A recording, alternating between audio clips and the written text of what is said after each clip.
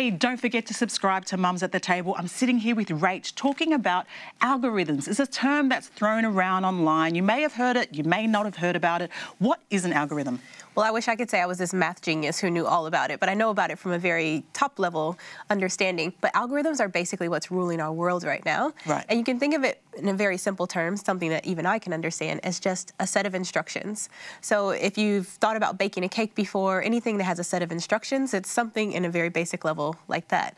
And it's these instructions that we're giving to computers. We're telling computers, this is the set of instructions that you need to know to carry out this task that we're asking you to do. So it's important for mums to know what an algorithm is because... Yes, that's a great question. Why is it relevant to us? Yes. Well, it's relevant to us because it can help you control your online experience.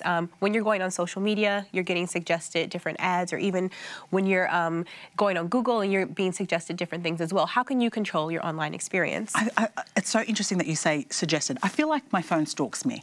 I feel like, you know, you'll have a conversation with a friend, next thing you know, it's all in your feed. Is this something to do with the algorithm? Yeah, so there's lots of stuff happening behind the scenes that we may or may not be aware of. Right. As we're going to websites, they're dropping little cookies and dropping like just a little piece of code onto our computer and just kind of signaling the types of things we're interested in. Right. They even know sometimes when you're scrolling, if you hover a long time over a particular article, that maybe you're thinking about that or you're hesitating because you're having some psychological response to it. So they're even measuring all of these things. And this is being used to create this profile about you that's then signaling to, you know, websites and things about how it's So they are stalking us. you. Yes. They are stalking us, whatever that is. Yes, whatever that is. Yeah. And, you know, I think it's interesting because there are these debates around who rules these algorithms, because whoever rules the algorithm kind of rules the world. We've seen this in various presidential elections, not just in the United States, but around the world, that these algorithms are being used to help, you know, other people make decisions. So I think as we're going through life, we're trying to help our kids navigate this online world. We need to know how to navigate this online world for ourselves as well.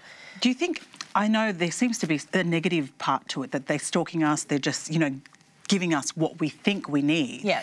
But are there good things to algorithms? I mean, there could be as well, because, you know, you may not want to go online and have, you know, hear about V8 engines if that's not what you're interested in. So basically it's creating these personalized, customized experiences for us that... Filtering out the stuff you don't need? Exactly. But I think the important part is just to understand that there is someone behind the scenes kind of making some of these decisions. So being aware, understanding the bias that might be there.